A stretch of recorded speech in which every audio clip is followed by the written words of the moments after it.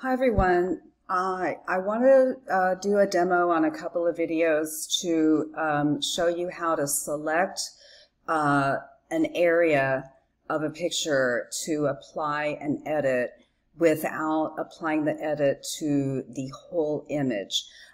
So I've got a couple that are pretty easy that I want to show you first. And in this one, I think the picture looks pretty good as it is, but I thought that maybe we could use a little bit more brightness in the foreground here. So the foreground is very under shadow because the camera exposed for the area that is lit. And of course it looks really good. The sky looks really good, but it's just a little dark. So I just want to fix the foreground, and so I need to select it. So there's a tool here in your tool palette called the Quick Selection tool, and it's like a brush, and I can make the brush bigger and smaller by pressing on the left and right bracket key to the right of the letter P on my keyboard. And I'm just going to drag across the foreground. And what it's done is it's made a selection, and I can edit everything that's inside the selection, and I can't edit anything that's outside of the selection. So what I'm going to do, first of all, is it kind of selected everything in the foreground, and I really don't want the selection to apply to the areas that are lit up. I only want to select the shadowed areas. And so I'm going to refine this selection by going into Select and Mask. That's up here at the top. And this is an environment that shows you what you've got selected, what you've got masked out, and it has some tools to let you edit that selection.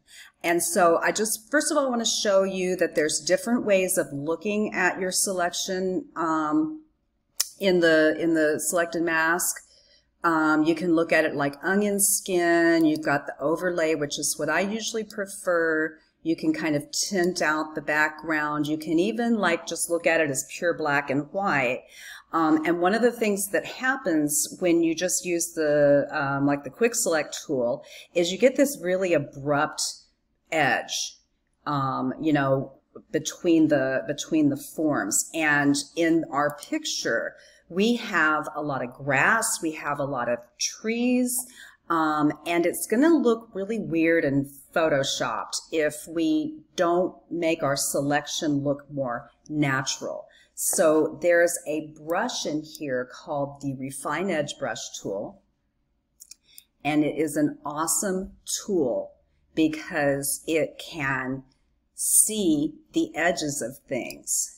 I don't have to be too precise on this picture because it is a landscape, and it is, you know, already just because it's nature, kind of irregular. But what you're going to see that it can do is it can actually see the edges of the individual blades of grass. And that's just going to make my selection a lot more natural looking. And so what I'm trying to do is kind of come in and mask out these areas that are in highlight. It's not getting everything, but I think it's getting enough that it's going to look pretty legit.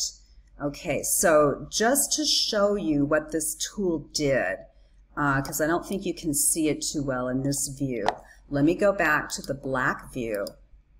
And I'm going to zoom in on that just a little bit. So there's no way that I could have ever, with any of the selection tools, gotten individual blades of grass like this, okay? Or, you know, just that kind of soft, fuzzy, irregular edge that's going to let me make some changes to everything that's not masked out, and you're not really going to be able to tell it was photoshopped.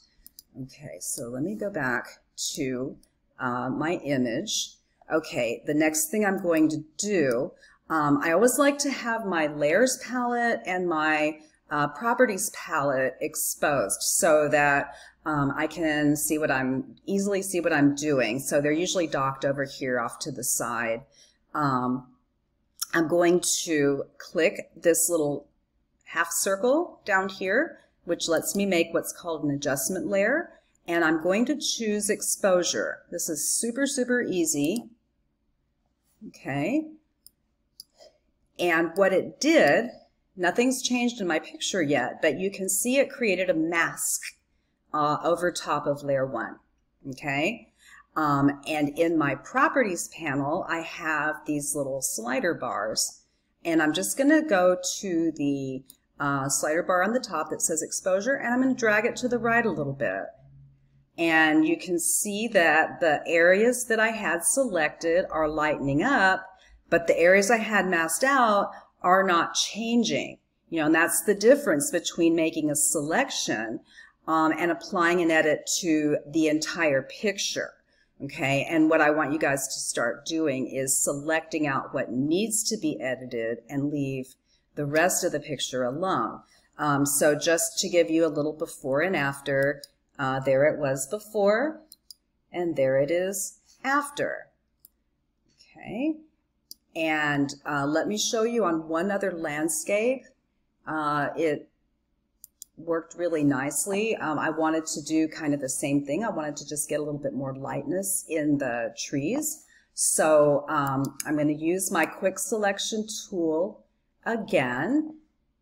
Okay, and you can see that it, you know, pretty much selected all the trees, but it didn't really get everything precise along the edges. So I'm going to go into Select and Mask, and again get my Refine Edge tool, and just drag it along the edge. Okay, so drag it along the edge of the water down here. I'm hoping that it's going to pick up a little bit of the blades of grass right here. You want to make sure that you're getting both the tree leaves and the empty sky with the brush. Okay, and let me show you what it did. Let's go into that black and white view. That looks great. That's a very nice selection. So when I apply that edit to that exposure edit to the layer, it's not going to look like somebody chopped something out in Photoshop. It's going to look nice and natural. Click OK. Again, I'm going to make a selection layer. An exposure layer. I'm going to drag the slider bar to the right just a little bit. And, you know, there it is. Okay, so it looks just a little bit more bright.